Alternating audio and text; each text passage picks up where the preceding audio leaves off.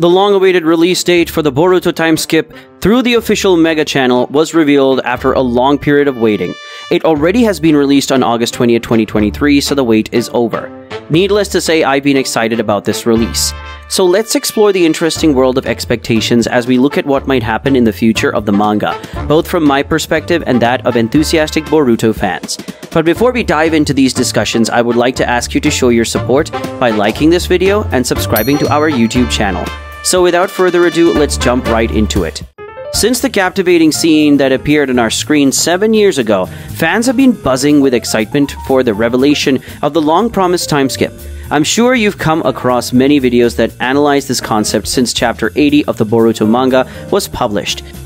Recent parts of the Boruto manga have grabbed our attention with their interesting plot developments, including the role changes of Boruto and Kawaki, as well as their intense training during the time skip. Looking back at the important moments set by Naruto's time skip training, it definitely left a lasting impression as a significant and iconic part of the story. Of course, I hold the upcoming Boruto series to not lower standards than this. In the context of this time skip, it's important to fully understand the details of this concept, as it can be seen in many different ways. A time skip doesn't have a fixed duration. It can include days, weeks, months, or even years. For example, think about a 3-month time skip within a larger 2.5-year period, which happened during Naruto's training with Jiraiya. Going back to the Naruto manga, we see Shakura's formal request to become Tsunade's apprentice in chapter 236.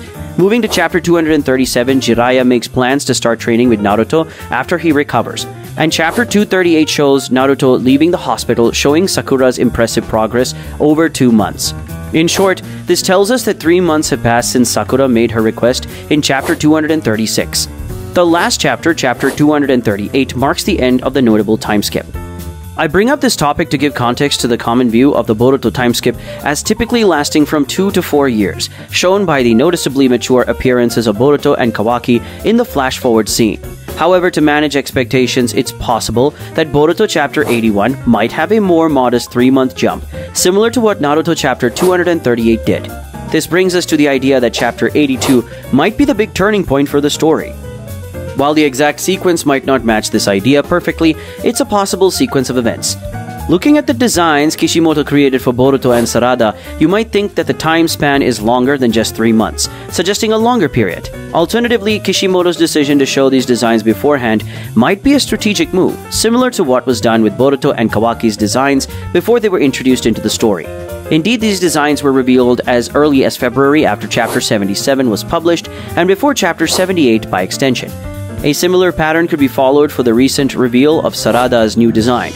Moving to the exciting world of speculation, let's talk about the expectations for the time skip. In the previous chapter, readers saw Boruto Uzumaki and Sasuke Uchiha deciding to leave the village, wanting to improve their skills and achieve their goals. Boruto's goal is to prove he can change his destiny and bring his brother back to the right path. On the other hand, Sasuke's goal is to protect the village and save his friend, the 7th Hokage, Naruto Uzumaki. In this context, we have to recognize the characters who might not have had a big role but still have potential. One such character is Kakashi, whose role might become more important. You might wonder why Kakashi is relevant, especially when he hasn't been a big part of the main story. The reason for considering this is that Naruto's death seems likely. If this happens, there might be a memorial service for him, and a new Hokage could be appointed, or a former Hokage could return. In this situation, Kakashi could become a key figure, playing a vital role in Boruto's story. His role might not be as big as before, but it's a possibility given his importance in the series. It's worth noting that Kakashi is more powerful now compared to the war arc in Naruto. Except for the Susanoo, he's the strongest version of himself, which should be considered. Additionally, Kishimoto has said that Kakashi will have a bigger role in the story, which adds more weight to this idea. The timing seems right since Kakashi hasn't been a big part of the Boruto manga, even though he's appeared in the anime during training and graduation exams. He's also given advice to Naruto when needed. Now let's talk about the different aspect of the story, the expectations for the time skip. Some of these expectations involve the possibility of forming a team to counter Kawaki's influence.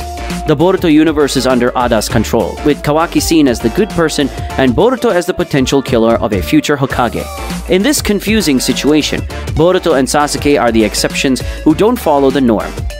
However, even they might need more help to rescue the 7th Hokage. In this context, it's possible they could ally with rogue ninjas, bringing together different forces against the established rules.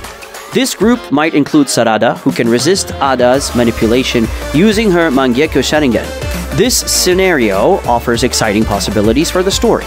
In the tradition of storytelling, a time skip usually means the characters become stronger, and this applies to Boruto's story too. When looking at the Naruto anime, it feels like Naruto's growth after the time skip could have been more noticeable, so it's reasonable to expect the same for Boruto's character development. Speculating about the future includes ideas like Boruto learning new jutsus, using his karma more effectively, and gaining better control over the Momoshiki entity inside him. Another interesting idea is Sasuke teaching Boruto the summoning jutsu for snakes. Another option is introducing Sagemo to Boruto's abilities. But adding Sagemo to Boruto's journey might not be straightforward given the current power levels of characters. Boruto included, despite these challenges, there's still hope for these possibilities. Alongside the focus on Boruto, we have to think about the other characters too. This brings us to Mitsuki and Sarada, who might also become more powerful. Sarada might master her Mangekyo Sharingan and learn new jutsus. Mitsuki's possibilities include better use of his Sage mode or even more advanced training from Orochimaru or Kakashi.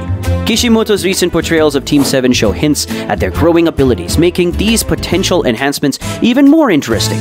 Among all this, we can't forget Konohamaru. It's clear that the groundwork has been laid for Konohamaru to become Hokage and mentor for Team 7. For this to happen, Konohamaru needs key victories to regain his standing and popularity. Fans feel that Konohamaru's potential hasn't been fully realized since he lost to strong opponents, making him seem less powerful. To change this perception, he needs to become much stronger.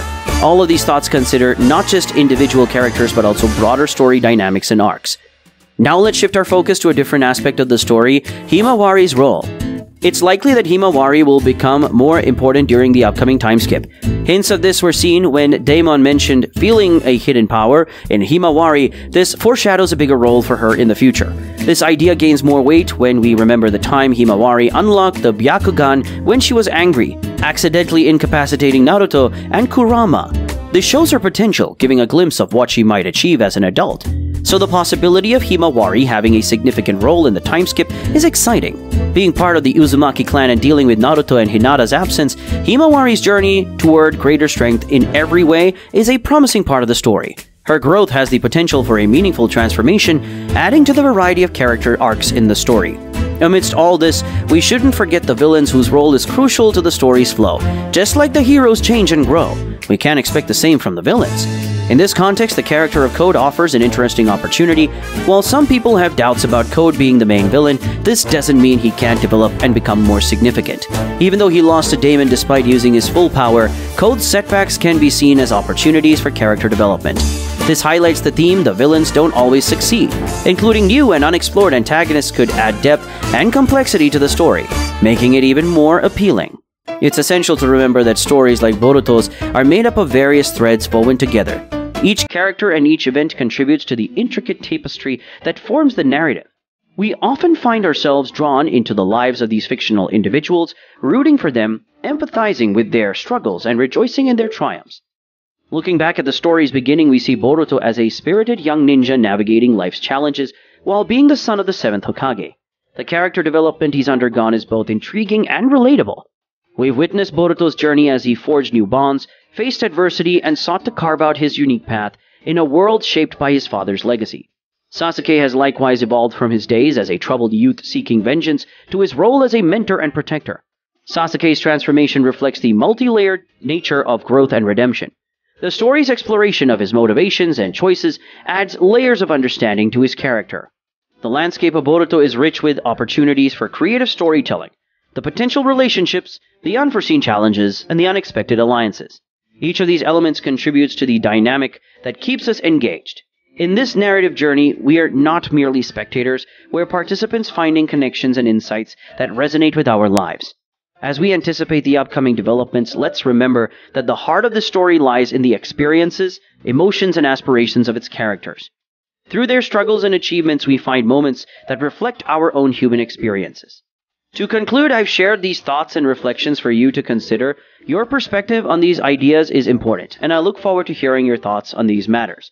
If you have your own theories, feel free to share them in the comments, creating an exciting exchange of ideas. Thank you for watching this video. If you haven't already, please subscribe and make sure to turn on notifications to stay updated on our latest videos.